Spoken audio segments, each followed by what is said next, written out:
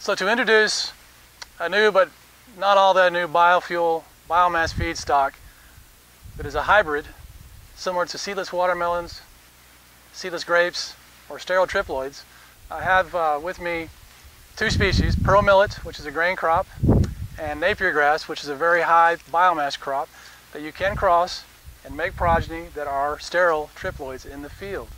This is a dual-use crop that can be used both as a forage or silage as well as a dedicated energy crop. So in light of current downtrends in oil prices, this crop can stand on its own as a forage crop in the interim until that reverses.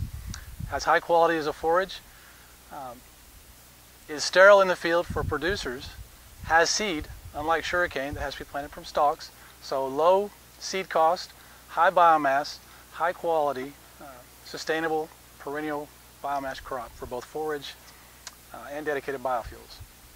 And to produce this hybrid between pearl millet and Napier grass, or as we refer to it as PMN, you have the larger seeded but shorter plant or stature in pearl millet, which gives you your quality, it gives you your large seed, and gives you your drought tolerance. This crop is native to Africa and is more drought tolerant than even sorghum.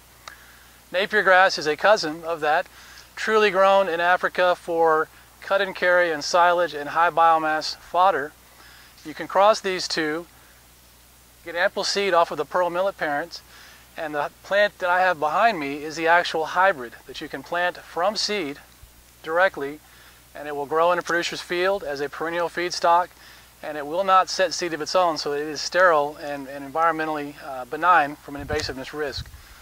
So the prospects of this crop, even with the downturn in oil prices, is great as a forage crop or a silage crop or a high-value feed amendment as in pellets.